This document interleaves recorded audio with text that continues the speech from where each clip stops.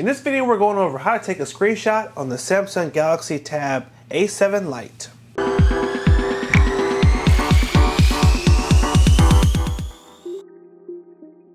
Hey everyone, thank you for joining us today.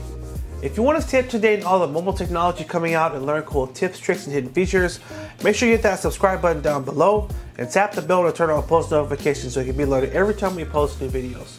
Today we're going to walk you through how to take a screenshot on your Samsung Galaxy Tab A7 Lite.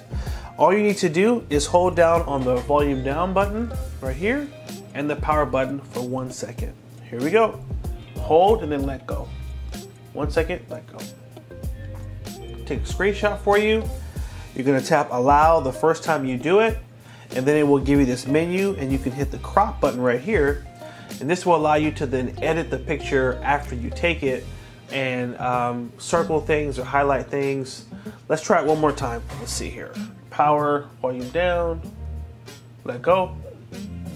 Screenshot, tap the crop right there. And now I can crop the picture like this, and then I can tap on the little picture here or the little pen tool, and I can, for example, I can circle this.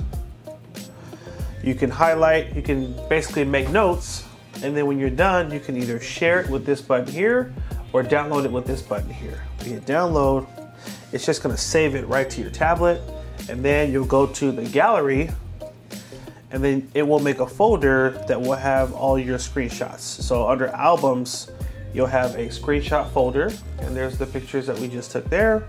Or if you're under pictures, it'll just show up under the date. And that's it.